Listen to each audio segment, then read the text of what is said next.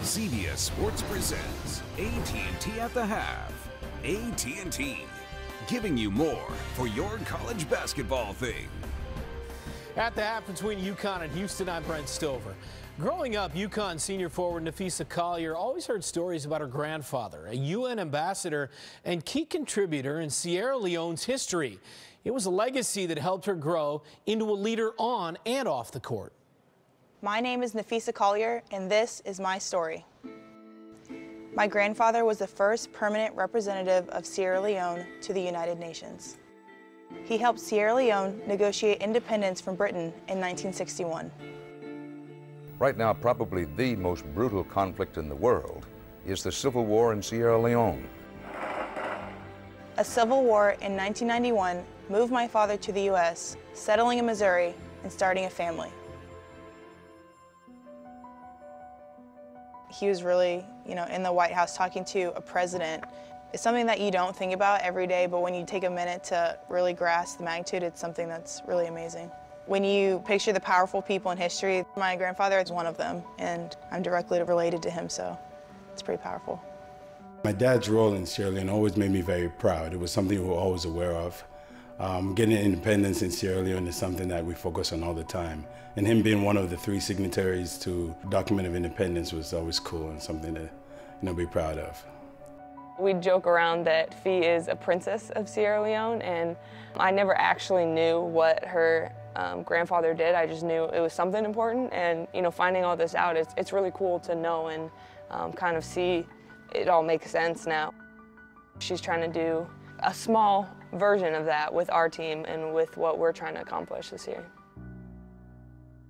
I do see a lot of my dad in Napheesa, and the way she comports herself, the way she plays.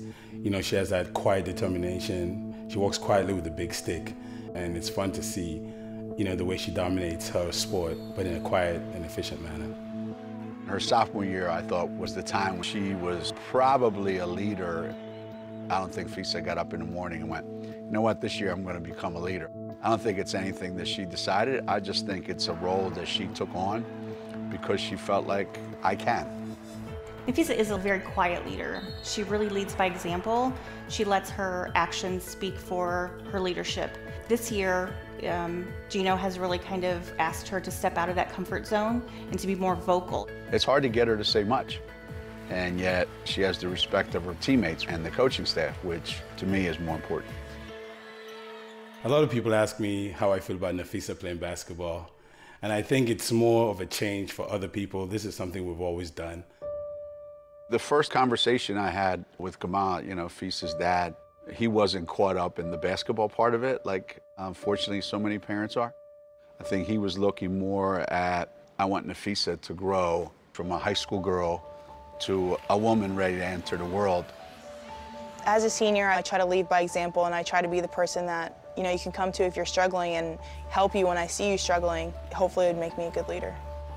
Basketball has just been one of the many things Napheesa's been interested in growing up. So that saying, ball is life, I'm not sure Napheesa would say the same. She carries herself as if there's something beyond basketball in her life.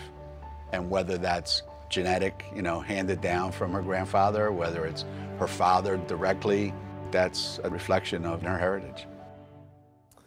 Now, Napheesa has never been to Sierra Leone, but she hopes to make her first trip with her father to his home country in December. More from UConn and Houston coming up after the break.